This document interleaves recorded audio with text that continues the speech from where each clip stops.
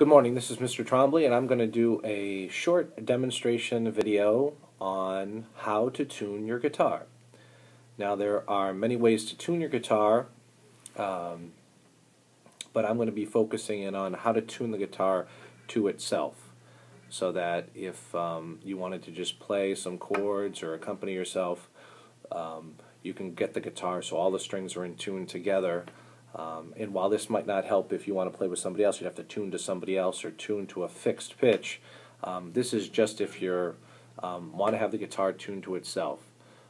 And certainly you could use all sorts of other methods, electronic tuners, most phones or iPads, you can find a cheap or a free tuner that can help you tune up your instrument. But this is just basically how to tune the guitar to itself in a few easy steps.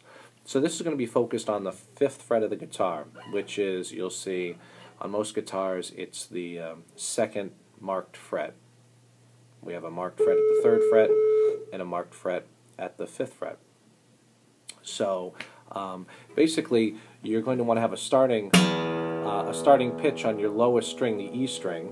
And in this case, this guitar is already relatively in tune, but for the sake of argument, I'm going to put it a little out of tune. So that doesn't sound very good.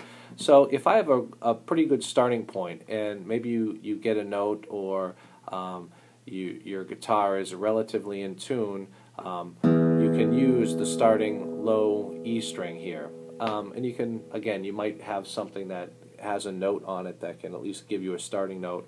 But I'm going to go with my lowest E string, and then I'm going to move up to the 5th fret of that E string, and when I press in the 5th fret and then listen to the next string down, the 5th string, I'm going to tune one string at a time. That doesn't sound right, so I'm going to keep adjusting that 5th string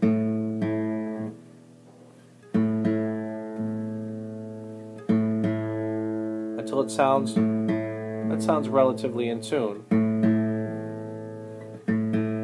And so once I've tuned the 6th string to the 5th string to the 6th string, now I use the 5th string to tune the 4th string. And I'm going to use that same method, 5th fret and making adjustments. So now my 4th string is in tune, so I'm going to use the 4th string to tune the 3rd string.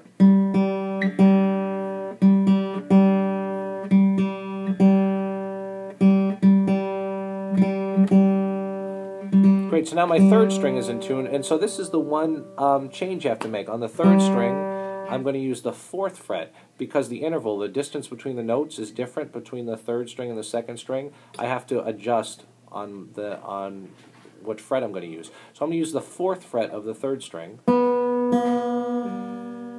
to listen to tune up that 2nd string. That sounds relatively in tune, and once I get that, I go back to my 2nd string, and I'm going to check my 1st string with that.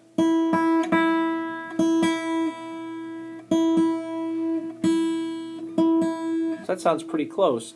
So now, big difference in the sound. Now my guitar is in tune to itself, and it's relatively tuned.